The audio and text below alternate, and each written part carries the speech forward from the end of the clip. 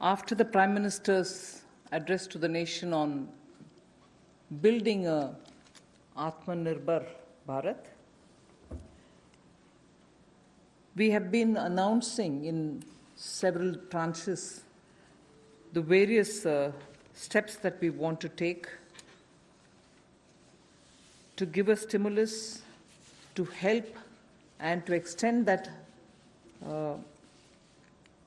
little assistance which as a government we should and do it in time, and therefore we had a Pradhan Mantri Garib Kalyan package.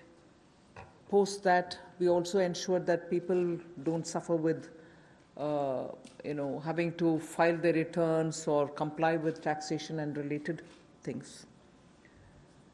So in stages we've announced relief for the MSMEs, NBFCs and so on. But importantly, Prime Minister had also said in building a self-reliant Bharat, we should prepare ourselves also for tough competition so that we become strong, we are able to be, first of all, self-reliant, and at the same time, be sure we are strong enough to face the challenges of the global value chains and also be ready to integrate. I repeat, when we talk of self-reliant Bharat, when we talk of Atmanirbhar Bharat, we are not looking inwards. It's not isolationist policy. It is certainly making India strong, making India rely on its strength and be ready to face the global challenge. Many sectors need policy simplification,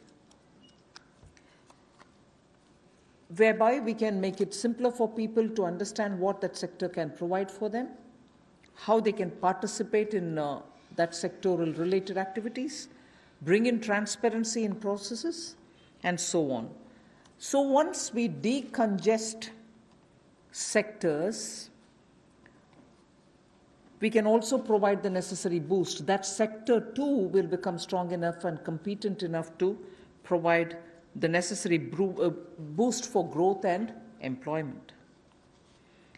And as you all know, the Prime Minister has a very strong track record in taking up reforms, deep systemic reforms. I'll just highlight those reforms which are worth recalling. And on those reforms, it was public knowledge, and all of you all covered extensively the efforts that had gone to take everybody on board so that those reforms become everyone's reform. DBT, the direct benefit transfer. Today it's become very useful for us to be able to directly give money in the hands of people. GST, which had been pending for a very long time, all states were taken on board, and GST brought in one nation, one market. IBC, companies waited for decades to have their insolvency-related matters settled. Limited success was felt through the various other programs, schemes which existed, SARFAESI or BIFR and so on. Then the several steps which were taken for ease of doing business so that India becomes an attractive destination for investment. You also had the public sector banks reforms, not only just infusing some equity, but also making sure that they become professionally managed, although they are public sector banks, and performing well, but still they needed to have more professionalism. So that was also, and giving independence for them, because that's an area in which I would take extreme pride to say, between 2014 until today, you wouldn't have had one phone call going to any one of the banks saying, give this loan to my cousin or my whoever. No cronyism has been developed through the banks. Direct taxation reforms, Revenue Secretary is here.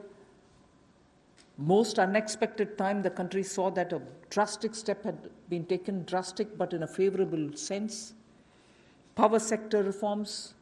Udai was a scheme which was brought in with a great sense of wanting to clean up that sector. It has its challenges, but it was a daring reform.